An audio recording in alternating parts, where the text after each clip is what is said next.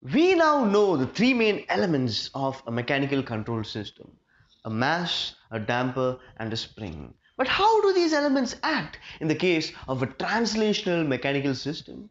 Well, my name is Rishi Remju, and welcome to the Backbench Engineering Community, where I make engineering easy for you. So, let us ask ourselves that obvious question: how do the three elemental components of a mechanical system act in the case of a translational mechanical system?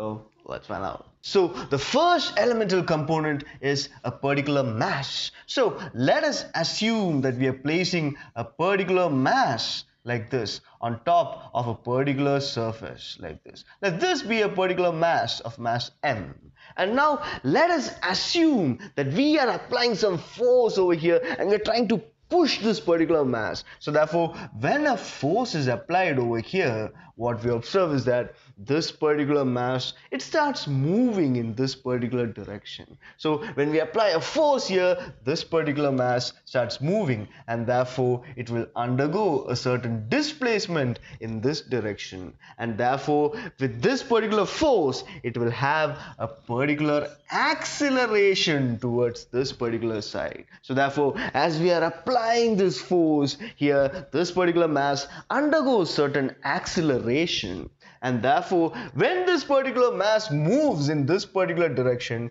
we observe that there is some kind of an opposing force acting in this particular direction like this, and that opposing force is given as F is equal to this particular mass m into this particular acceleration a. That is, F is equal to ma.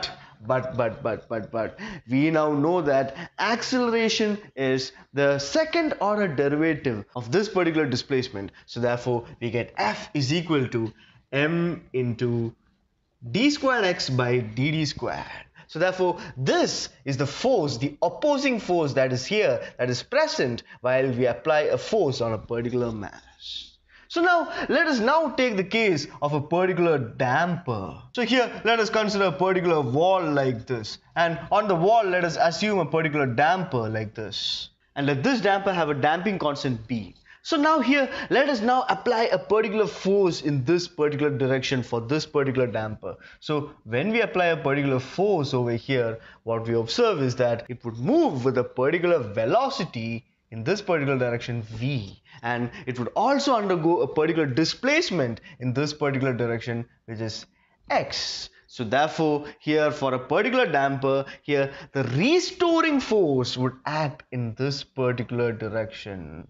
That is, when we are compressing this damper, when we are applying force on this damper would tend to restore to its original position, and therefore when we apply this force, a restoring force would act in the opposite direction, and this restoring force is given as F is equal to this particular damping constant B into this particular velocity V. But here also we know for a fact that the velocity is the first order derivative of the displacement. So therefore we get this is equal to B into dx by dt.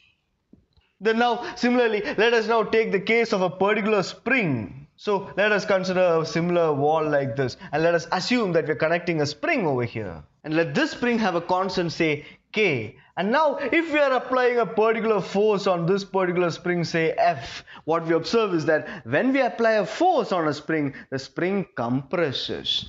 But when we remove that force, this spring bounces back to its original position. So therefore, whenever we are applying force on the spring, there would always be a restoring force developed inside this particular spring. That is, this spring would always have a restoring force back like this against this particular force. And that restoring force is given as F is equal to K into X, where X is the displacement with which this force displaces this particular spring.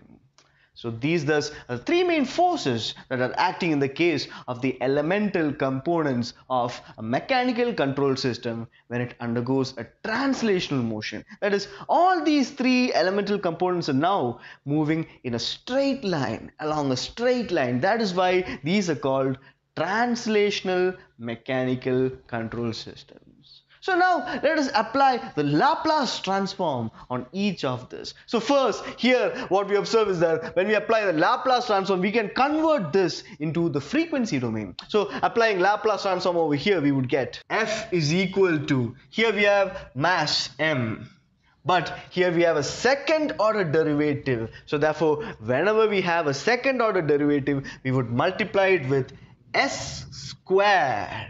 And now we have x, so therefore this would be x of s.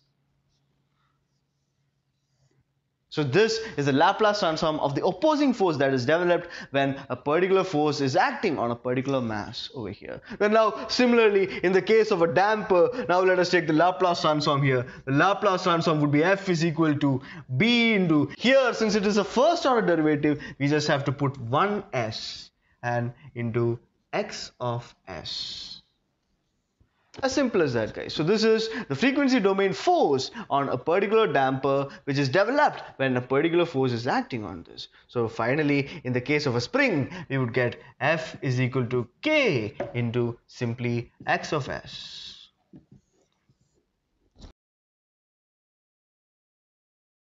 So this is the main idea behind how you can develop a mathematical model of a mechanical control system. So first we have to find the opposing force that is acting on each of these elements that are present inside it. Once we find the opposing force, then we have to find the Laplace transform. And when we find the Laplace transform, things would get very simple.